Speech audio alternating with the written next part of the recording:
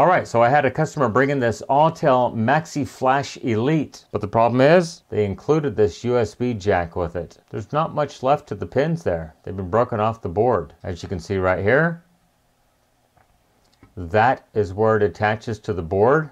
No connection any longer. So the customer was kind enough to include a bunch of USB Type B jacks. There's the part number in case somebody might need that. USB female Type B 10-pack. So I think it's going to be a simple matter of just cleaning the solder out of the holes and just attaching a new jack. Hopefully it's as easy as that. Okay, so comparing the new jack to the old jack, look pretty doggone similar. I don't see much of a difference. The old one does have pin numbers printed into the plastic. The new one does not. But everything else appears to be pretty similar. I think it's going to be a plug-and-play situation. So I've got my Hacko warming up right here. We'll go ahead and just zip the old pins out of the board, and hopefully the new one will just press into place. So here's what it actually goes into, a J2534 ECU programming device. Okay, so I have added some fresh solder to the pins. I've got my Hacko warmed up. I'm just going to go ahead and vacuum out anything that's in there.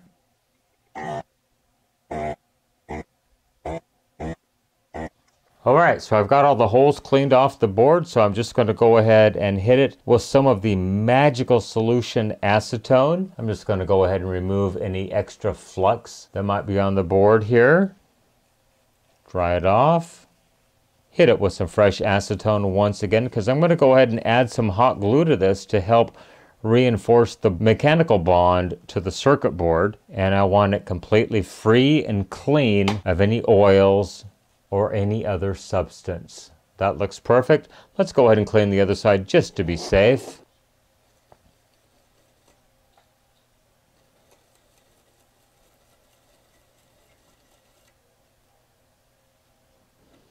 Looking good right there. Let's go ahead and let's get that hair off the board there from the acid brush. All the holes are clean. This one doesn't look too good, but the hole is actually clear, so I think it's going to be okay. Let's go ahead and mount the new jack on the board, solder it up in place. Then we'll add a good glob of hot glue around the outside of it to reinforce it, and I think it's going to be good. All right, here we go. I'm going to add a nice glob of solder. I just want it to really take well, so I'm probably going to add a little extra to it.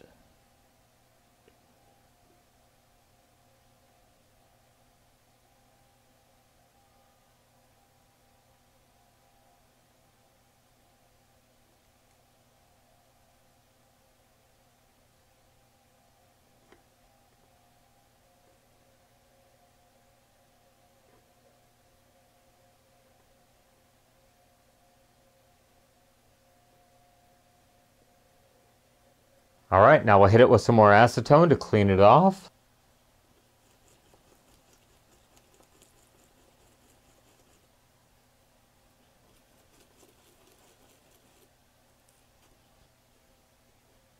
All right, that looks absolutely perfect. Now let's flip the board over and add some hot glue to reinforce the mechanical bond of the jack to the board. So I'm just going to go ahead and hit it with a little bit of acetone to wipe off the board and the jack, just to make sure the mating surfaces are clean. There we go, that should be fine. Got my hot glue gun all warmed up here. I'm just going to put a nice bead all the way around this guy.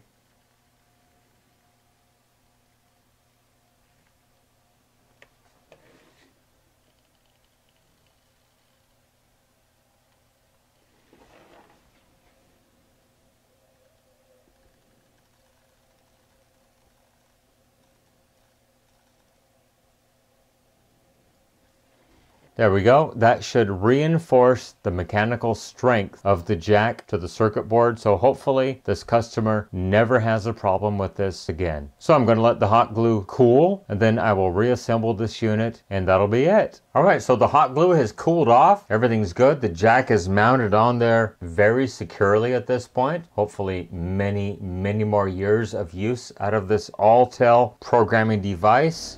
All right, well, there it is, all back together, the Autel Maxiflash Elite J2534 ECU programming device.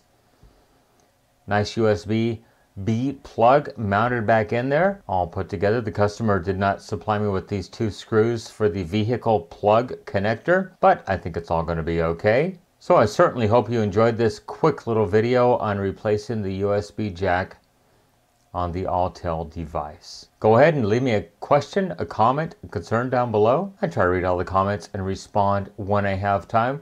While you're down there, go ahead and hit that subscribe button and like this video. It really helps my channel grow. Remember, you can follow me on social media, Facebook, Instagram, Twitter at NorCal715.